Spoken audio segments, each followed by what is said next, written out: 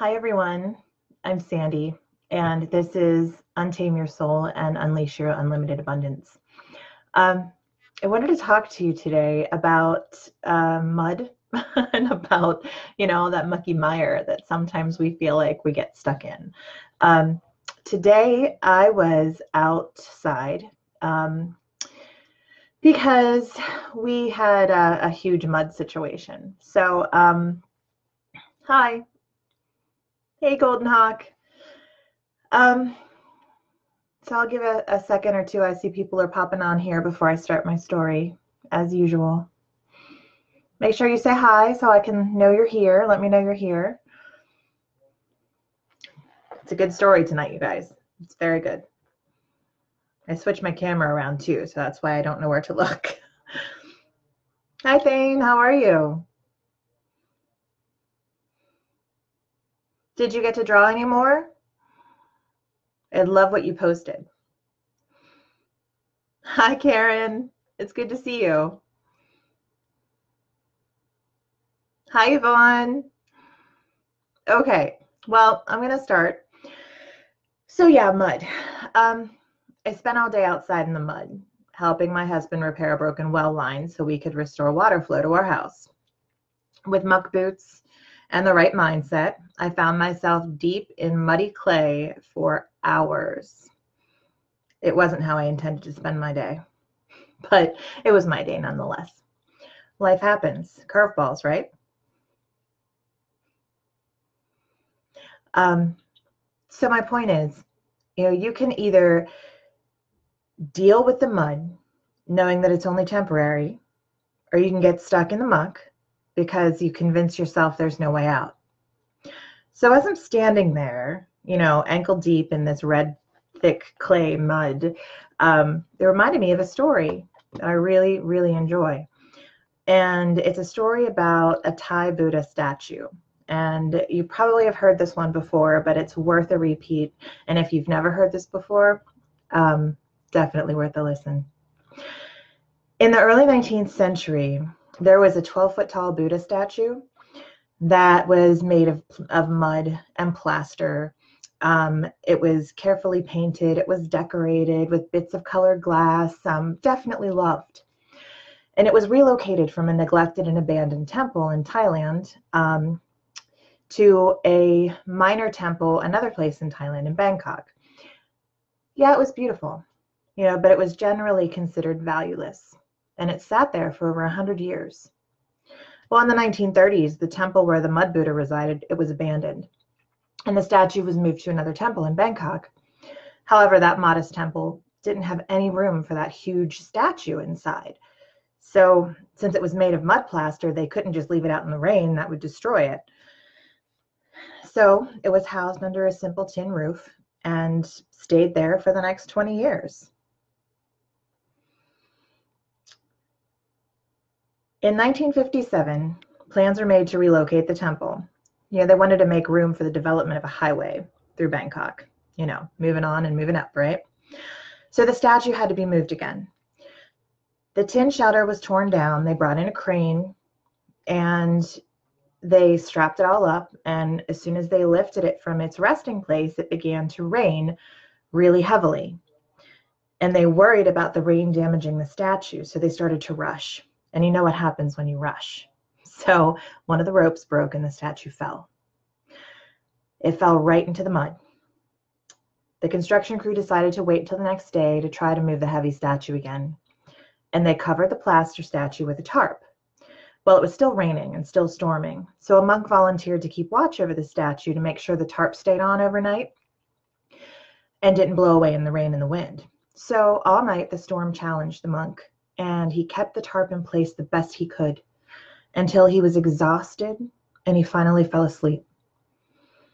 He was so tired, he slept through the rain, and he had a dream about Buddha, that he was divine, that it was very precious. The dream was so vivid and so profound. So when he wakes up, he's like, oh, I slept and the statue is ruined because of me. He was panicking. While he was sleeping, the tarp was gone. It blew away. And the monk was totally distraught, realizing that he was responsible for the ruin of this divine statue. So he kind of just stood there helplessly, watching the rain wash away all the paint. And the sky lit up with a stroke of lightning. And that moment, he looked at the statue and he saw a brilliant yellow glint shine from beneath that mud. So he looked closer, and he saw that when the Buddha had fallen, the plaster had cracked. The rain had been washing over the split, and it widened the crack along the surface. The monk began to push away the mud, revealing a miraculous sight. Under the painted mud was the gleam of gold. He ran to wake the other monks, and they all came out running, and they cleared all the mud away.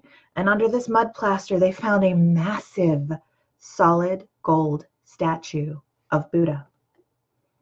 True story. Look it up. Historians, they thought that several hundred years earlier, before the monks' discovery, the Burmese army was about to invade Thailand. Then it was called Siam, not Thailand. But the Siamese monks, realizing that their country would soon be attacked, they covered their precious golden Buddha with an outer covering of clay to keep it from being looted. So they were disguising their Buddha. And there's a statue.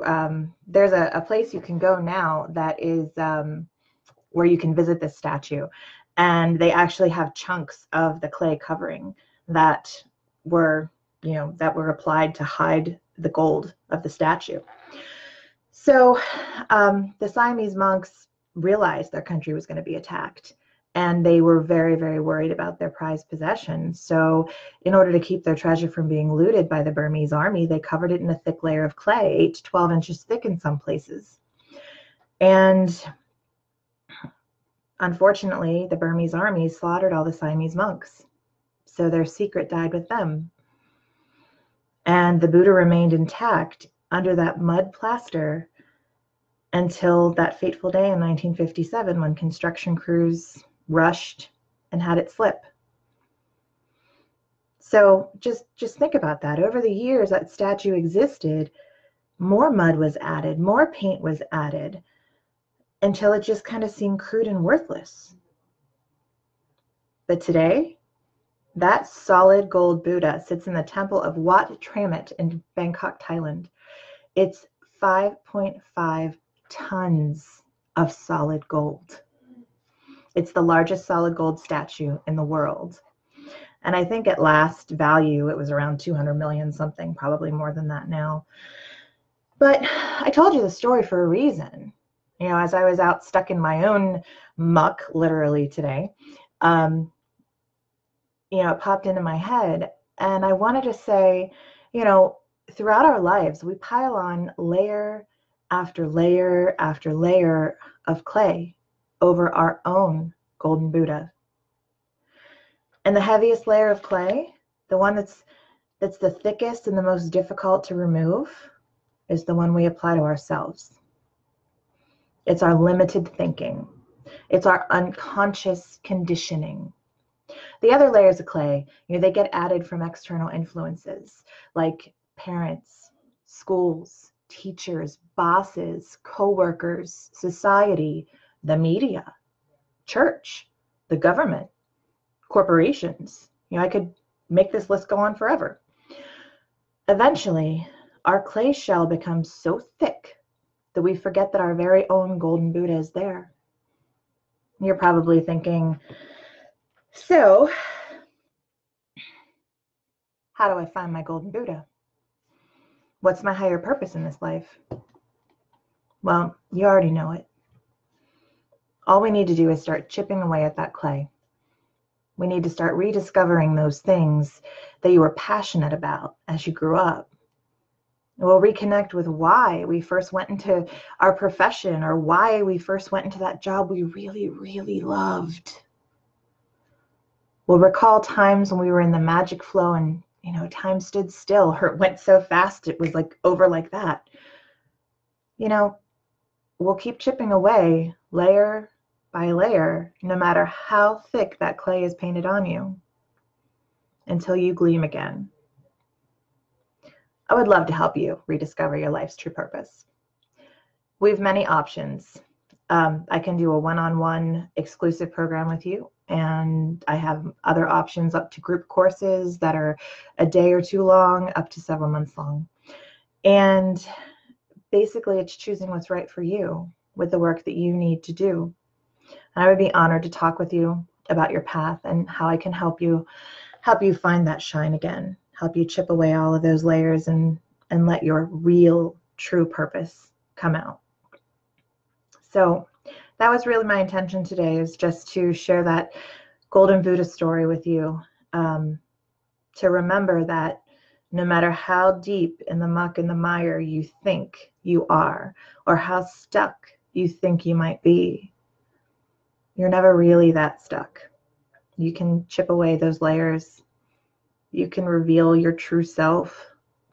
You can find your purpose and your path. And it's a lot easier than you think, especially with the right guidance. So let me check over here for questions before I go. Hi. Oh, hey, Dina and Karen. Okay, cool. Yes, Golden Hawk. I expected a different mud. Yes, yeah, you do find it by being true to yourself. But that's something where people they're afraid. That fear comes up. You know, every time somebody criticizes a choice you make, layer of clay. Every time somebody says that you're doing something wrong or that your dreams are silly or dumb, another layer of clay, right? Anytime somebody tells you that you can't, another layer of clay. So we become so conditioned over our lifetimes that it becomes harder and harder and harder to take all of these layers off. So that's sometimes when you need to reach out for help and have someone help you chip away, have someone hold space for you, because it's not an easy process. It can be quite painful. Letting go of things, helping your mind shift to where it needs to be in order to show you your true path and your true potential. So, oh my gosh, yes, Thane, good point. Yeah, going through and breaking your own lies to yourself. One of my courses that I do, it's extremely powerful, and it's about fear and forgiveness. And I teach you how to forgive yourself. That's something that people are like, oh yeah, okay, well I could. But I mean, like, on a deep, deep, deep level, really forgive yourself. Because, it's kind of like stories. You all want to be the hero of a story, right? I mean, think about every story you've ever read or every movie you've ever watched. You have a conflict. Okay, then you introduce the characters that are going to try to solve that conflict. Okay, and then, one of those characters has a choice to make. And that choice is made, and it's either, great news for that character or that their downfall. But we all want to be that hero in the story, right? Well, we are. We're in our own story, and we're our own hero. Except people try to tell us we're not. So, yeah, I mean, you guys get it. You really get it. It's a difficult process. Like I said, if you want help, guidance, someone to hold space for you, just reach out to me. You can private message me, and we can set up a time for a conversation, and I can tell you a little bit more detail about how I can help you. And yeah, that's pretty much all I have for tonight. So I'm going to take my tired body and do some self-care, because digging wet, heavy clay is very hard. So especially, when you're doing it by hand. So anyway, thanks for watching, you guys. I really appreciate you being here, and love and light to you all. Good night.